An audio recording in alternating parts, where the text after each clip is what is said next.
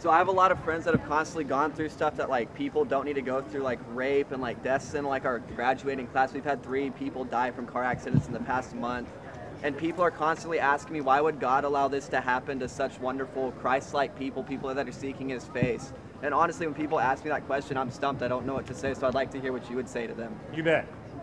I do not know why 3 of your friends in the past month have been killed in car accidents. I don't know why God allowed that. I do not know. And I would plead with you, always begin with that. 4 words. I do not know.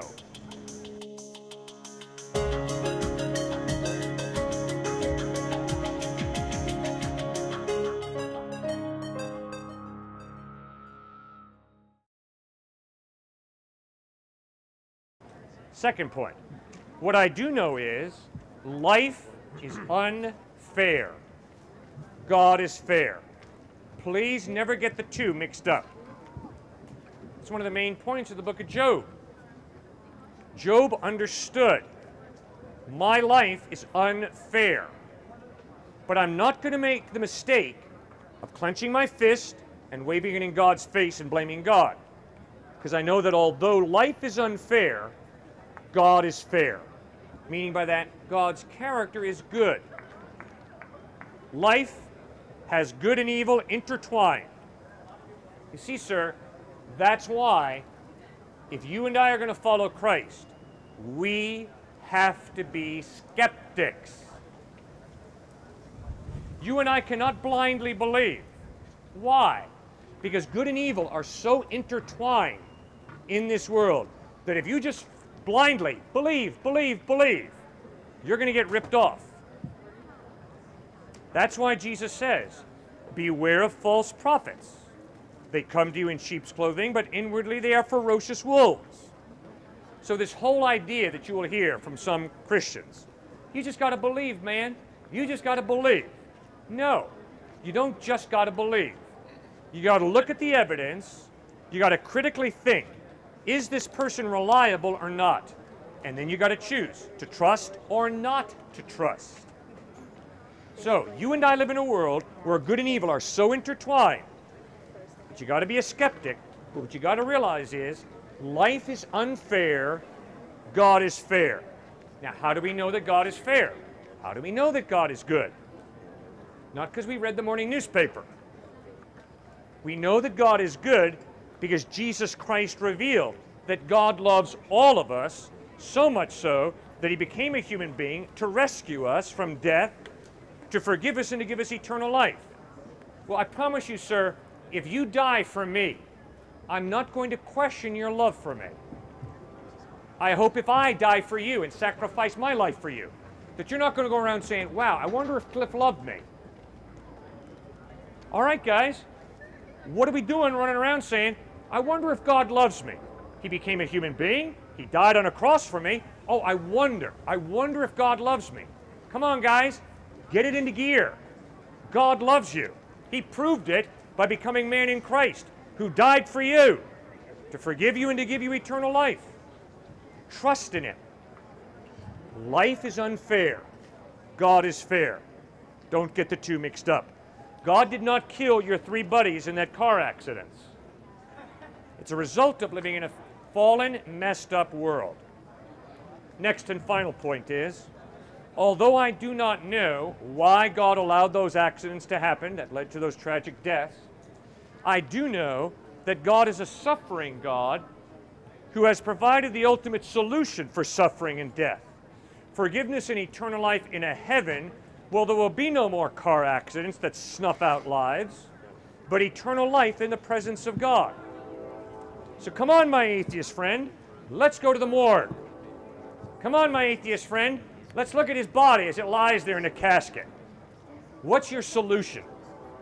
Ultimately, the only honest solution of an atheist is despair. Tough luck, guy. Wrong place, wrong time. That's the way the ball bounces. Good. That's despair, which is very logical if there is no God. But you and I, as followers of Christ, can stand at that casket and know that because he put his faith in Christ, And because you and I have put our faith in Christ, we will see him again one day. He will have a new body, you'll have a new body, I'll have a new body, and we will live for eternity together in heaven. That is the ultimate solution for the problem of suffering and death. Exactly why God allowed it all, I do not know. Secondly, I do know that life is unfair, but God is fair. Thirdly, I do know that God has given us the ultimate solution for suffering and death, eternal life in heaven, where there will be no more suffering, no more death. Thank you, sir, for raising that issue. If he knows exactly how I feel, who I am, what I am, he can't force me to be a Christian, but Right. being a Christian is indeed the best thing for me. Could he not set things in motion that would, in the end, cause me to come to Christianity, to come to God myself? And wouldn't he, being omnibenevolent, wouldn't he, loving us, cause as many of us as possible to be Christian? Okay. If anybody ever says to you, God is omnipotent, which means God can do anything, they're lying. They're out of touch with reality. The omnipotent God cannot make 2 + 2 = 5. The omnipotent God cannot make square circles. And the omnipotent God cannot give you the gift of free will and me the gift of free will and then cause us to, force us to, manipulate us to do whatever or believe whatever. When he gives us free will, he is limiting his power and saying, I am sorry, I have created you with a free will, I will respect that fact, and I will not cause you, force you, manipulate you.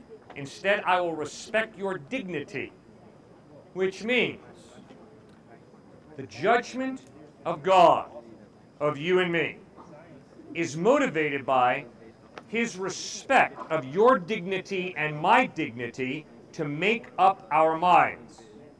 That's why he judges us. Because we've been given free will, he holds us responsible for what we decide. In that case, I've always had trouble. The thing is, we're on Earth for a finite time. Yes. And I've always had trouble reconciling a finite mistake, Yes. a finite problem. Yep. Let's say I just decide to reject God. I decide I hate God, and then I die. Yep. And then I go to hell forever. Yep. It seems unreasonable in a finite amount of time to have an infinite reward or punishment. You it bet. can only be so good or so bad. Okay, you think well. That's a problem. You're absolutely right. Finite life with infinite consequences. Good gracious. What's going on? I agree with you. That's a problem. But let's be real honest. What that says about your life and my life is not that it's trivial. Instead, what it says about our life is, be careful. Because according to Christ, the decisions and the actions that you and I choose in this life have eternal consequences. So it doesn't minimize, it doesn't trivialize life, it puts a tremendous amount of urgency to life. Choose carefully, choose wisely. Second point, I hate to tell you, but the only reason that atheists at Texas State exist is for the same reason that a criminal never finds the police. Because the criminal is running away from the police, not running towards the police. And the only reason a person doesn't find God is not because of their environment, it's not because of a low IQ, it's not because they got the wrong potty training or the wrong mom and dad. It's because they're running away from God. So nobody goes to hell because, oh shoot, they were born in the wrong culture at the wrong time, they didn't have the right opportunities. The only reason people go to hell is because they're running away from God. And God says, I respect your decision to run, but you're running. But if you live for something or someone that falls far short of that standard of evidence, you're an intellectual hypocrite, right? Because you've said to me, The reason I can't believe in Christ, the reason I can't believe in God, is because X amount of evidence has not been met. Fine, I understand. You're a real skeptic. You want X amount of evidence to be met. Now, I'm a searcher after truth. Christ doesn't meet the standard of evidence for you? Fine, no problem. But now, you better tell me what you are living for and how the preponderance of evidence shows you that what you're living for is true. It's scary. Scary to listen to people answer the question, what am I living for, and what's the evidence that what I am living for is true? I wish God would give you more proof. You know, I wish God would sort of hit you over the head and say, boo, it's me. Believe in me. All right? But what you've got to consider there is what we were talking about earlier, the self-restraint of God in not answering my prayers the way I want them answered. I mean, I prayed for a lot of people that God would heal them, and He didn't heal them. They died. I prayed for a lot of my skeptical friends that they would come to see Christ and put their faith in Him. They haven't yet. Now, how do I deal with that? How do I think that through? It's by grappling with exactly what the Bible portrays, which is the amazing self-restraint of God. He created you and me with a free will. He's not going to come up, hit you over the head and say, boo, it's me. Instead, He's left evidence, more than enough evidence for any thinking human being to believe He exists. But now it's a question of the will. Am I willing to humble myself, accept the evidence, accept God's Spirit drawing me to Him, or am I not? So remember, God is incredibly self-restrained, incredibly humble, the way He does not force us or intellectually subdue us to believe in Him. And to be honest with you, sir, at times that's frustrating. Because I love you, and I wish right now that I could give you a watertight proof that God exists. I can't. I'd be lying through my teeth if I told anybody that I could prove God exists. I can't prove God exists. But He's left more than enough evidence for any thinking person to believe in Him. As a human, you are rational, correct? As a human. At times I'm rational, at times I'm highly irrational. But you're supposed to be rational generally. You strive for rationality, correct? I was created by God to be rational. Irrational is a destruction of the gift of reason that He gave me. Okay, So yes, good. sir, I try to be rational. Cool. So, as a rational human, all you can know is what you can measure, correct? All you can know is what you measure. That's what your brain does, right? If It you depends how you define measure. Measurement as everything has a value. Your eyes see colors because there is a certain value of how long the wavelengths are in the light. You hear certain things, and your brain measures the wavelengths of the sound, and you hear a sound, and you decipher it, right? So all you can know is something that's measurable, right? No. I love this man. Yeah. I cannot measure love. Yes, you can. How do you measure love? You can, in the lab, recreate the chemicals that are dumped in the brain and create a feeling of love. Okay, fine. I disagree. I think that love is a free decision. It's not just a chemical reaction. I think there's a soul that goes beyond the chemicals. If love is a free decision, why do people go into abusive relationships where they continually say that they love their person? Would they not be disturbed or insane or have a problem that they can't deal with? No, they're just like you and me. They're sinners. We We all have a problem with evil. Every single one of us. Okay, so you believe that you can know things that are irrational. You can know them. I can distinguish between rational and irrational. Yes, I can distinguish. Okay, good. That's good. So you can distinguish between rational and irrational, At right? times, yes. At times. So then you can recognize that God is by definition irrational. No, God's not But irrational. do you say that God has infinite wisdom? What do you mean by infinite? Limitless. No. So God does not have infinite wisdom. So God is not perfect. No, God is not perfect in the sense that He's a perfect computer that spits out perfect computer printouts. God is an all-powerful, good, just being who chose to partially limit His power by creating me with a free will. So he's an all-powerful being who limits his power. Correct. God freely chose to limit His power by giving all of us a free will. So is He currently all-powerful, or was He all-powerful? He is an all-powerful being who has chosen to partially limit His power by giving me... You cannot be all-powerful. Sir, I'm gonna have to go to someone else if you keep interrupting me. I listen to you, please listen to me. Okay. You can talk when I'm done, I'll talk when you're done. Fair enough? Okay. Okay. So the all-powerful God chose to partially limit his power by giving us a free will. Slap. God made me do it. False. God didn't make me slap him. I chose to slap him. Pull out my wallet. Give him money. That was not God giving him money. That was me giving him money.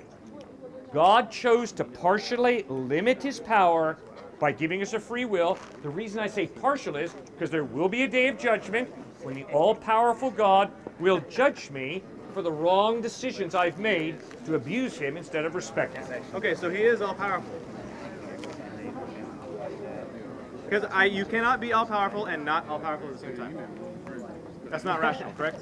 If you want to say that he can be, then you have to recognize that he is irrational. It is totally possible for an all-powerful God to choose to partially limit his power by giving us free will. That is not irrational. If you don't understand it, How? I'm sorry. How can you give something that's like saying he's 100% except he takes away 5%? All is all-inclusive. You have to have all. That's what the See, word that's all why I did not agree with you when you talked about infinite and perfect. means. Okay. You have to be very, very careful. When we say that God is all-powerful, it does not mean that God can make square circles. God cannot do the irrational. He cannot make a square circle. Okay. Well, God cannot make 2 + 2 = 5. God cannot both exist and not exist at the same time in the same way.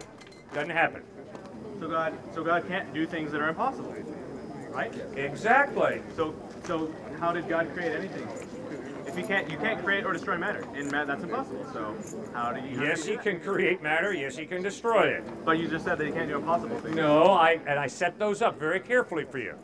I set up mathematics. God does not make 2 + 2 = 5. I set up philosophy and logic. God can both not exist and not exist at the same time in the same way. It can't happen. It's a contradiction. God does not violate the contradictions. So God does not contradict himself, but he's all-powerful and not all-powerful.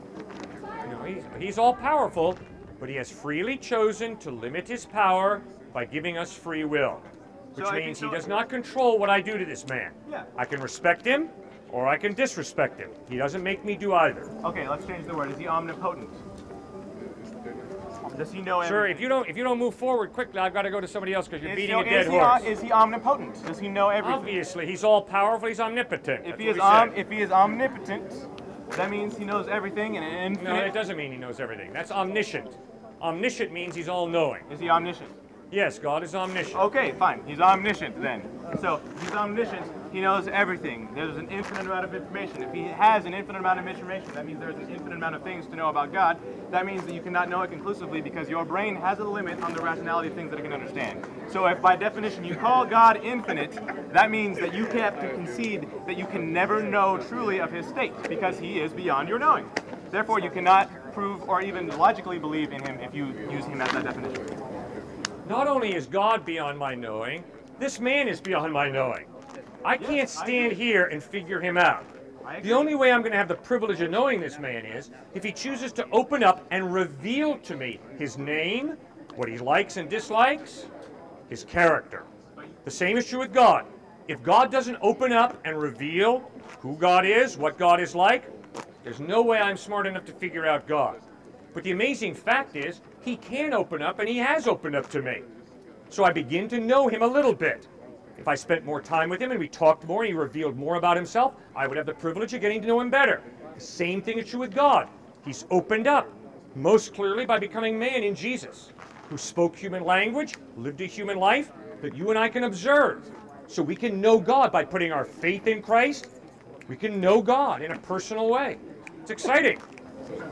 You say that you can know as much as you can know him, but you can never truly know another person. You can never know what his thoughts are like. You can never know him on a real, emotional, important level. And yeah, but you can't know him. You can't know it. You can hope he does. See, all you're doing is defining words a certain way, and fine, if you want to define them that way, I can tell you, I won't use him because I don't know him that well. All right, Chandler, could you give me a second? All right, I know her. She's my niece, okay? She pitched here on the softball team at Texas State. I know Chandler. Do I know everything there is to know about Chandler? No. But that doesn't mean that I can't know my niece, okay? Doesn't mean I can't have a relationship with her. You're absolutely right. Do I know everything there is to know about Chandler? No way, not even close. Similarly, I don't know everything there is to know about God. But he has chosen to reveal part of himself, and that's the part that I get to know. It's that simple. Well, then how come he has not revealed himself to me? I have looked for God often. Oh, of course he's revealed himself to you. Well, then why has he not given me the capacity to recognize him? You do have the capacity to recognize him. Really? How come? How Because do he know gave you that capacity. But how do you know that? Because you're a fellow human being. So that's just inherent? Exactly. Inherent. Study anthropology. Every culture around the world has some form of religion. God has left his imprint on all of us. I don't know if that's true, because if I am competent in all other aspects of my life, Yes. all right, and I have no any more than anyone else, no more faults than anyone else. Yeah. Okay, and I look for God and I wish to see him, and he is kind and infinite, and he recognizes that I'm looking for him. Why does he not either show himself to me or grace me with the capacity to recognize his existence? All right, he has graced you with the capacity to recognize his existence. He has given some evidence to you. But due to his self-restraint, he's not going to force you to believe in him. Due to his self-restraint, But I want to. he is He doesn't not have to going to force you. I would feel very comfortable. I would feel way better if I could really believe in God. But I have tried multiple ways and I can't do it. But if Why? I want to, Why can't you? because of the logical inconsistencies. No, sir. You threw some of those logical inconsistencies at me already. Sir, all of them are games you're playing by misdefining words. You tried the omnipotent one. I'm sorry, sir. You can have an omnipotent God who can choose to freely limit his power by creating us free. That is not a contradiction. But I mean, if you want to make it a contradiction, you can. But it's not a contradiction, sir. As much as you'd like to make it try to be one, it's not. You can say, well, God is all-knowing, he's got an infinite amount of knowledge, so therefore I can't know it. That was a humongous breakdown, sir, in your thinking. God can be all-knowing, can give me a mind, a rational mind, that can know, not the way he knows. My mind is definitely limited to many of your minds, and compared to God's mind, obviously my mind is limited. But that doesn't mean I can't know God. It doesn't mean I can't know him. One of the reasons that I believe that Jesus physically rose from the dead is because his disciples doubted him. His disciples were skeptics. All of his disciples deserted him in the Garden of Gethsemane when he was arrested. His bravest follower, the Apostle Peter, denied knowing him 3 times.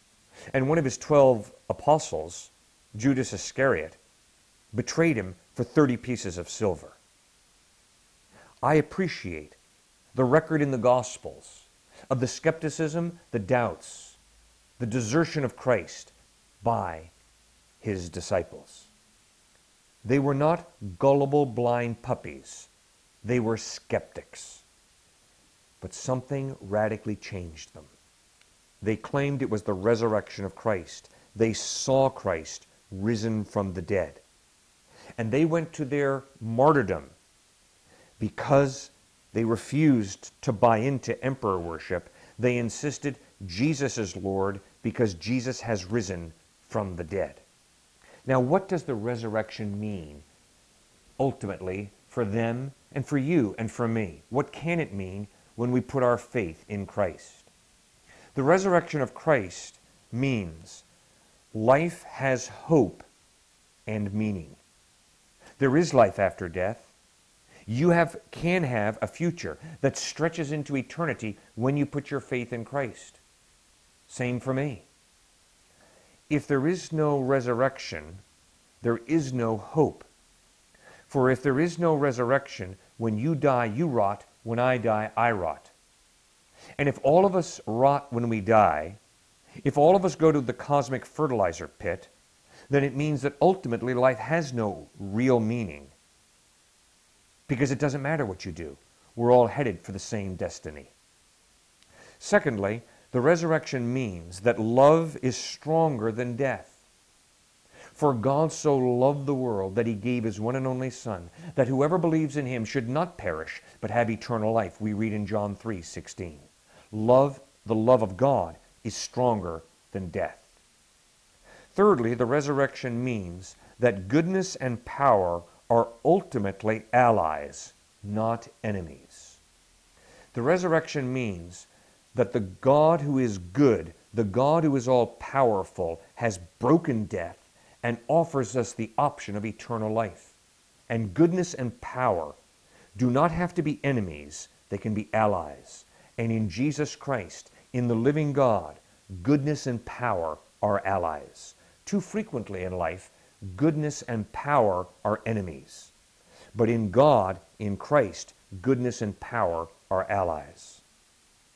Fourthly, the resurrection means that life wins in the end. The resurrection of Christ, the promise that he makes to all who put their faith in him, that you will have eternal life, is a clear affirmation of life. It's a clear statement that life wins over death. Fifthly, the resurrection means that good has touched us right here where we are and has defeated our last enemy, death. The good God has defeated our last enemy, death. Goodness will ultimately triumph. Evil will ultimately lose because God is good. And God has defeated our last enemy, death. And sixthly, the resurrection means that we are not cosmic orphans. We're human beings who are treasured by Almighty God. We are treasured so much by God that he wants us to spend eternity with him in heaven. That's what the resurrection means. And that's why I plead with you. Read the Gospels. Examine the evidence that Jesus really did die on a cross for the purpose of paying the debt of our wrongdoing. And the reason you can trust him is because 3 days later he rose from the dead.